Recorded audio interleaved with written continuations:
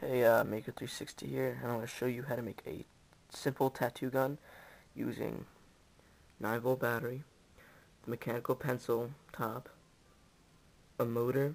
You can find these really anywhere that in any toy that moves. Really easy to get. Mechanical pencil eraser and a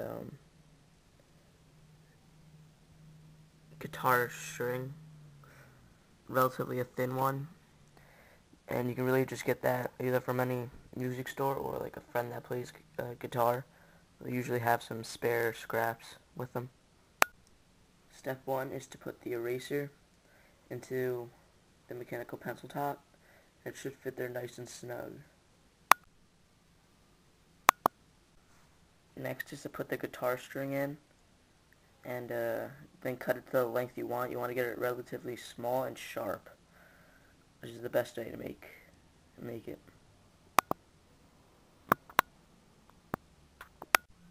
Next, what you want to do is just put this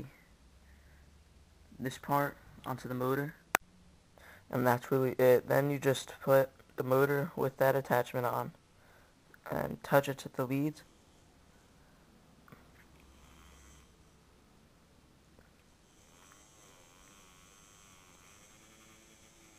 and put it in ink, and you got yourself a tattoo gun.